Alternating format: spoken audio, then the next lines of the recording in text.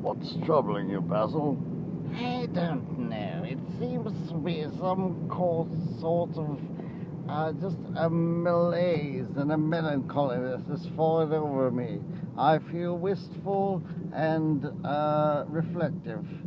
I see. How long has this been going on? About 2 weeks. 2 weeks, you say? Yes, Well, that's a long time. it is, especially when you're in the throes of it, which I am right now, you bastard. Well, no reason to get personal. I didn't mean it that way. Understood. Very well, then. Shake hands on it. Good fellow. Good man. You. I digress. What I meant to say was that I believe what it is that there is something amiss, and I have been having an existential panic. Existential panic?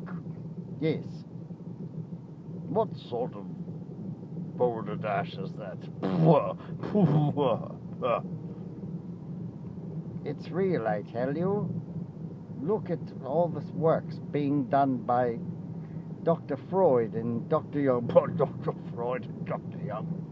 Next thing you're going to tell me about behavioral therapies and such nonsense. I won't have it in my court, I won't have it in my house, and I certainly won't have it in my bathroom. Get out, sir.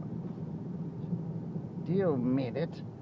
Yes, I've never been more serious in my life. Get out of my water closet immediately.